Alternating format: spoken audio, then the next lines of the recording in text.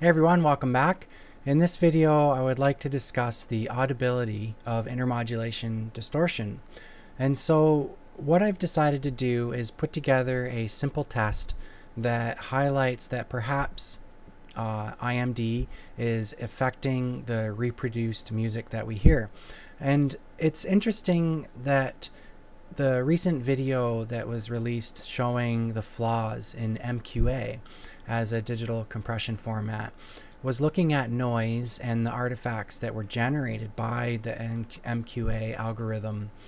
And it just kind of reinforces the importance to show objective test data and to highlight that it's important in this industry that things remain clear and open so that everybody can make informed decisions regarding the performance, whether it be digital file algorithms, DACs, amplifiers, or loudspeakers. This industry is fraught with hyperbole, subjective opinion, and people are making impulse buys based on what reviewers rave about, only to be very disappointed with what they end up with. So this, I feel, is a guiding light, perhaps not IMD specifically, but just in general, the idea of objective test data. Speakers are tested to perform to a certain standard by pretty much every reputable manufacturer, and so why wouldn't the consumer rely on objective test data to make their buying decisions? So in this video, I'm just going to update you on where I'm at with my study of IMD as a metric for evaluating the sound quality of speakers. And so to start off, what I'd like to do is play one of my favorite tracks by Paul Horn, and it's him playing the bass flute in the Taj Mahal. And so within FooBar, which is a digital it's a music playback program, there's a feature called spectrogram, which shows you the spectral content of your music as it plays. And so I'm going to play the song here. And you can see at the beginning of the track, there's the fundamental harmonic of his bass flute, and then there's all the other harmonics related to the instrument. But you'll notice, I'm just going to pause the track here. You notice that in between the harmonics, you can see the gray textured area here, which represents the space information related to the venue and the way that the sound reverberates down the corridors of the Taj Mahal. And so when played back on high quality speakers, this is an incredibly beautiful soundtrack that just is rich in harmonics, rich in space, and it just has this three-dimensional sound to it with the depth. You're just able to feel like you're actually there. And so my reasoning for showing you this is because I think the only real way that I can show the audibility of intermodulation distortion is to show that it's having a negative impact on this low-level detail that you're seeing in between the harmonics of his instrument. You could argue that this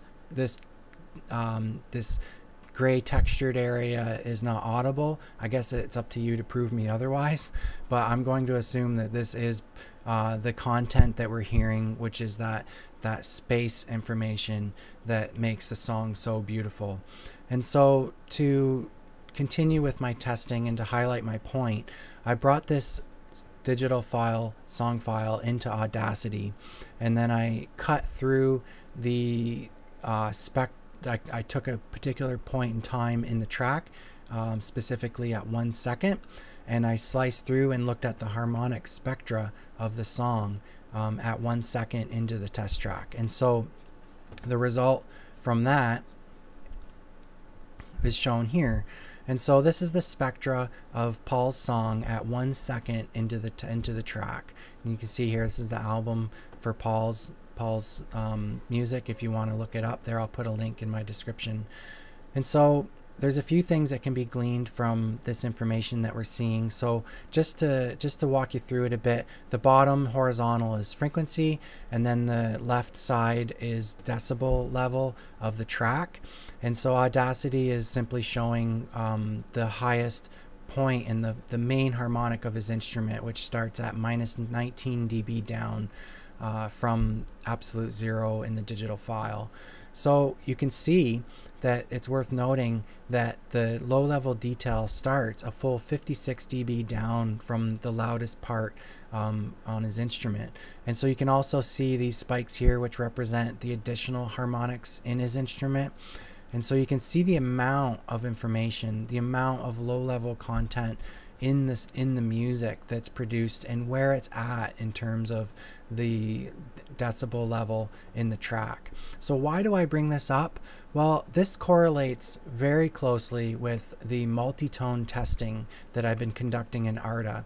And so I'm going to go and show you what this looks like. And so within ARTA, it has the ability to produce this multi-tone test where it's producing sine wave tones at, for example, 200 hertz, 500 hertz, 1 kilohertz at, fundamental or, octaves above.